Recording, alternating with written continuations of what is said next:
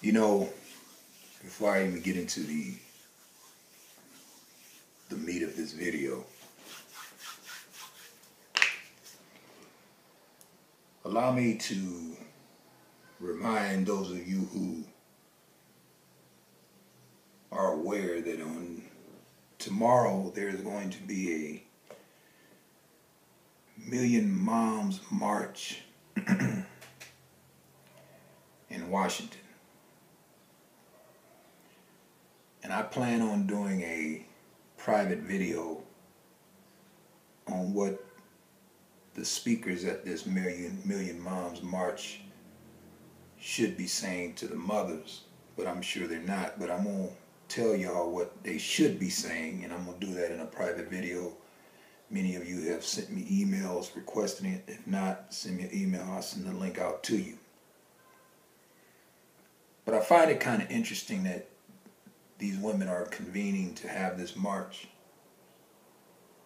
And I know what it's going to boil down to. I'm not going to get too much into that right now. I'm going to do all of that in my private video because I got some other fish to fry in this video here. But after the riots in Baltimore, you had a lot of people looking at the economy. Many of those shines were crying about they had no jobs. They talked about the unemployment, the poor schools. Many of these Negroes were complaining about the social conditions that exist there in Baltimore. So this prompted many people to write articles and to look into the economy of Baltimore. And what people have found out is not only just in Baltimore, but we're talking since the Great Society, we're talking some $40 trillion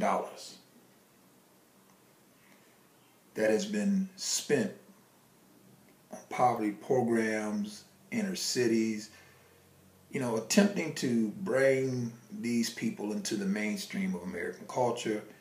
And we can clearly see that those policies, those programs have failed. Right there in Baltimore, you have an annual stimulus that was pumped into that community of $1.8 billion. That's $1.8 billion spent right there in Baltimore. And even with that stimulus funding, you still have an unemployment rate for black men 24 to 35 at 37%. White men of the same age group, their unemployment rate is 10%. Now, mind you, this disparity exists within a city that from top to bottom, those who are calling the shots are black. So the Negro can't talk about institutionalized racism, the ongoing legacy of slavery, white supremacy, when you have $1.8 billion has been spent or pumped into that community trying to stimulate that economy, and you have top to bottom shines, Negroes, Afro-Americans, whatever you want to call them, that represent every step of administration in that city, starting from Congressman Elijah Cumstain to the mayor, to the city council, to the school board, all the way down to the police chief. And all of these people are Negroes. Yet and still, with $1.8 billion being pumped into Baltimore in terms of stimulus to try to stimulate the economy, get these shines, jobs, create opportunities, you still have an unemployment rate for black men, 24 to 35, at 37%.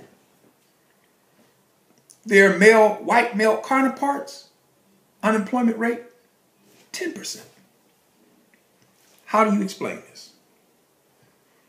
When you look at education, not only do you have $1.8 billion pumped into the economy in terms of stimulus money, but you also have 1.2 billion pumped into their educational system annually to try to create programs, hire teachers, hire tutors, get materials to help these students so that they can be equipped to graduate high school. Even with $1.2 billion pumped annually into Baltimore, you have a graduation rate that sits around 61%. Well, it was 61% in 2010. It went up to 68%. And the Negroes applauded it. They're so happy. They're so happy that they have a graduation rate at 68%.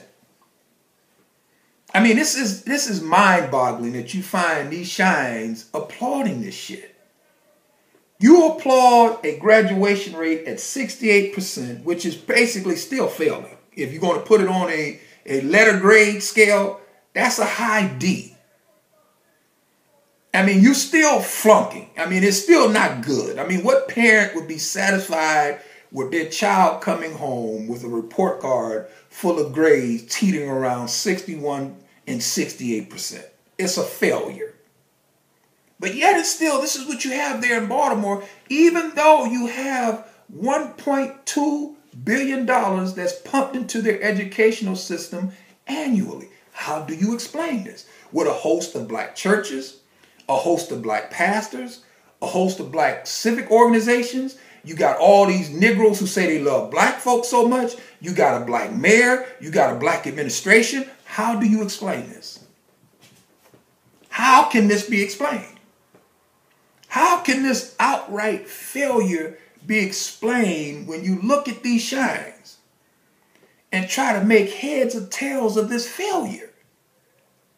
Because you now can't sit back and say it's racist because you have the money that's being pumped there. And I know what you Negroes are going to say because I know y'all. What you Negroes are going to say is you Negroes are going to immediately say, well, wait a minute.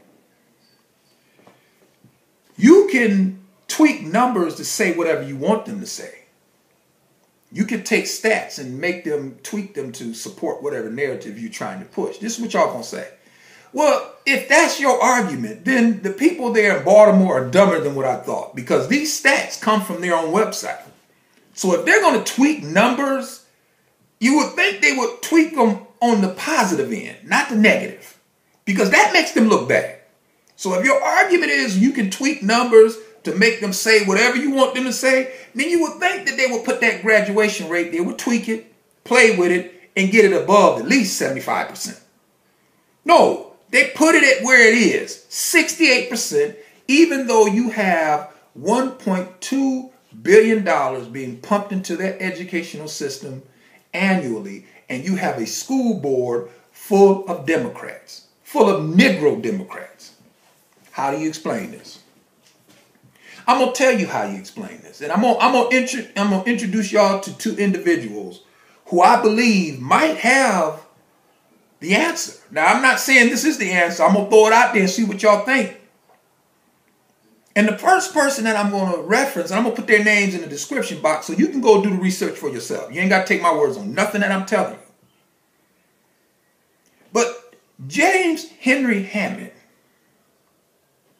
who coined the phrase Mudsill. And I don't know if you're familiar with the Mudsill theory. Go look it up. I'm going to reference it here. You can go do your own research and you can see that what I'm telling you is true.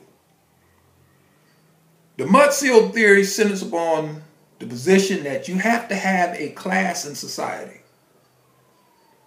An ignorant, and I'm paraphrasing this, but this is basically the premise of the argument, is that you have to have a class of ignorant Negroes. Well, not necessarily Negroes, but ignorant individuals who occupy the lowest rung of society. And this is where you have your upper echelon society rest upon them. It basically comes from the fact that the lowest threshold of a building is the Mudsill.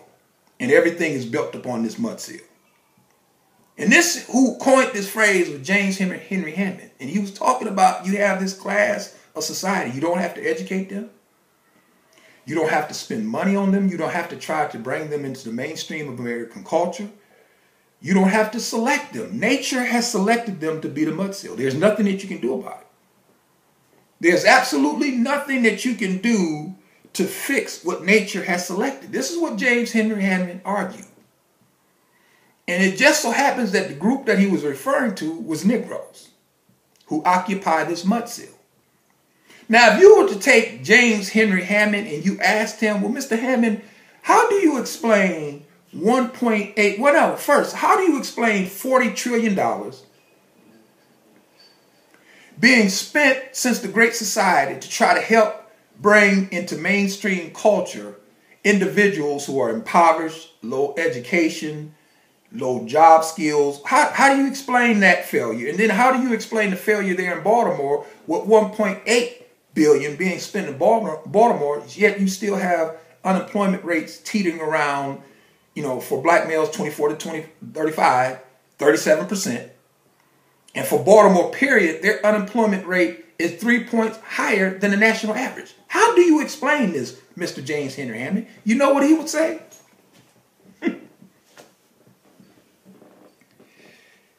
He would tell you that you're wasting your time.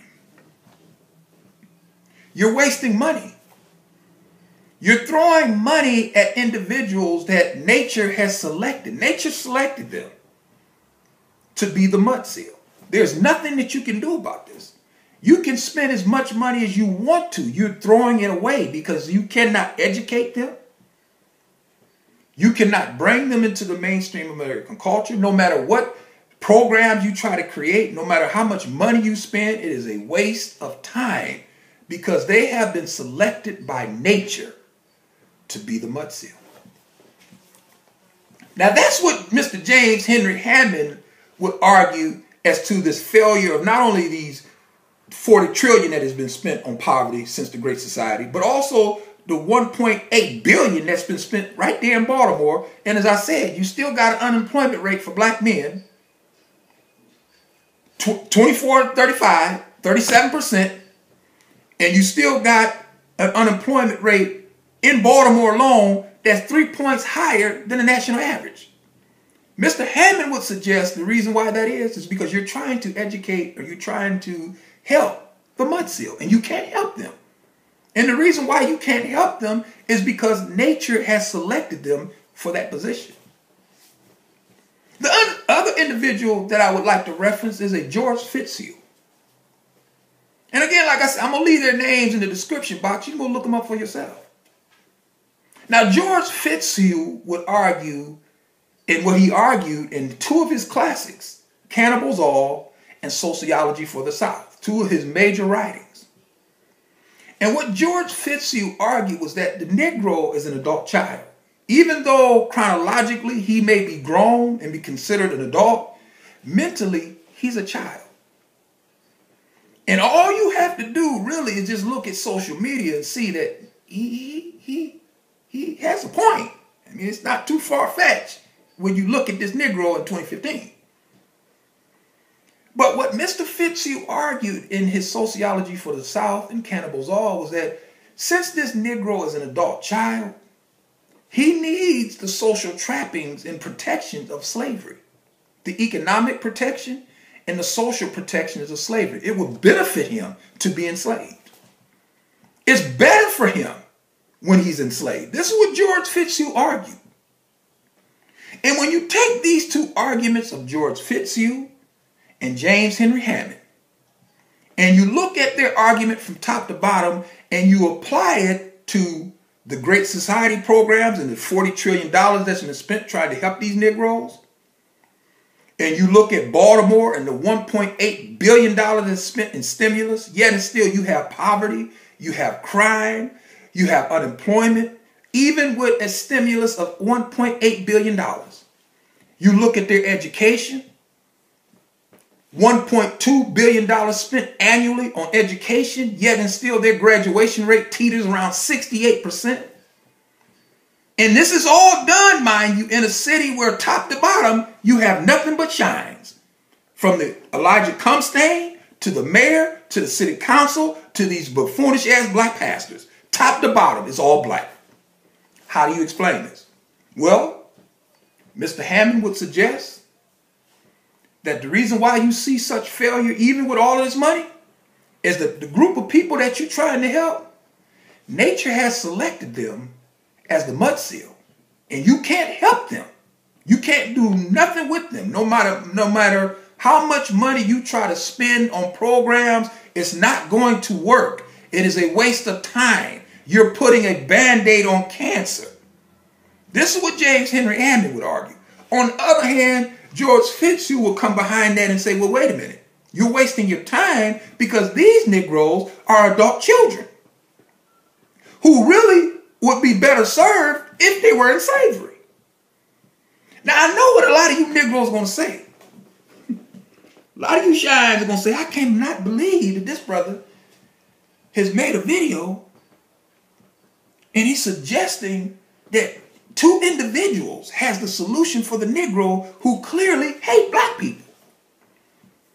They're going to say James Henry Hammond is a racist. George Fitzhugh is a bigot. They're going to say that they hate black people, and it's clear that they hate black people by the things that they have written and the philosophies that they espouse. James Henry Hammond, when he talks about the Mudsill and equates that to Negroes and slavery, that is racist. That's what they're going to say. Then on the other hand, the shines are going to say, wait a minute, George Fitzhugh talked about the Negro would be better served in slavery. How can you cite these guys? How can you side with these guys? I cannot believe that a black man would promote these positions. Then these Negroes are going to say, you a coon. See, this is proof that you a coon because you side with these guys and you side with them and you support them. Well, that's the reason why I'm going to leave their name in the description box. And I challenge you to go look them up for yourself. Because when you go look them up for yourself, you're going to see that there is no way on God's green earth that I could possibly side with Congressman James Henry Hammond or George Fitzhugh, simply because of the fact that both of them are Democrats.